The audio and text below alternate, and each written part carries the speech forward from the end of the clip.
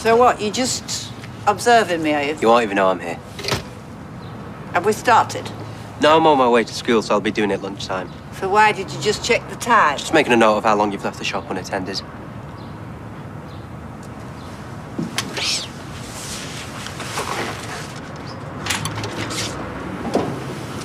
Don't wind her up.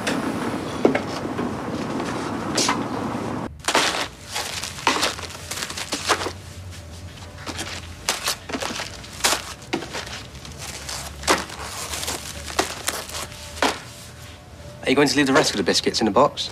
I beg your pardon. Only there's room for a few more if you stack them a bit higher.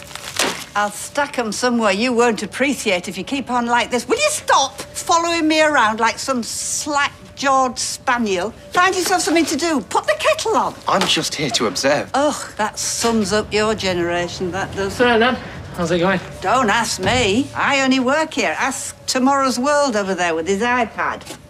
Just the milk. Milk, right, now. Have you seen much of Alina today? Just briefly at breakfast. Oh, that's disappointing, isn't it? Because Fizz was mentioning, you know, that you saw quite a lot of her yesterday. Nan! What? Oh, don't worry about him. He's just an observer. That's what passes for work these days, apparently. It's a performance development review. The term work has changed a lot since your day, Evelyn. Oh, don't have to tell me that, lad. That's why the country's in the state it's in. Yeah, well, whatever. Fizz and me have had a word, it won't happen again. How many more of these ridiculous questions are you going to ask me? Just 4. Oh, for the love of... This PDR is important. We are a team, and there's no I in team. No, but there's 1 in annoying. There's 3 in irritating.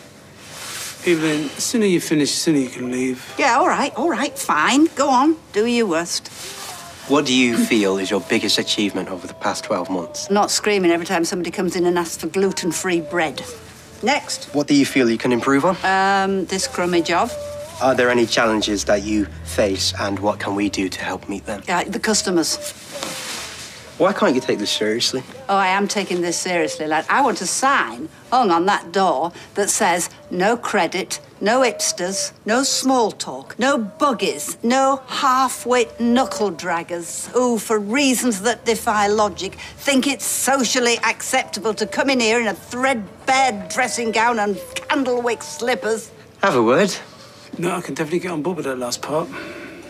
And finally, where do you see yourself in a year's time? Oh, well, if we don't get that sign on the door, in an establishment for the criminally insane. OK? Anything to add? No. Right, well, I think I am going to need a very stiff drink. And I think what you need, lad, I think you need to get out more. You know, you could have backed me up. Well, you had it under control. I did, didn't I? Yeah, cheers. For what? Being supportive. Oh. You all right? No. Nina from the cafe, she's coming over later. Okay. And just between us, Arsha says that she likes her. What, as in? As in likes her. Ah! You know, I noticed she seemed more chilled lately. Good for her, right? Yeah, absolutely.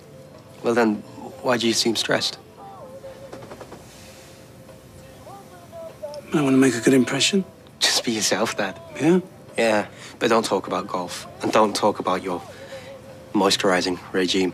And get cake.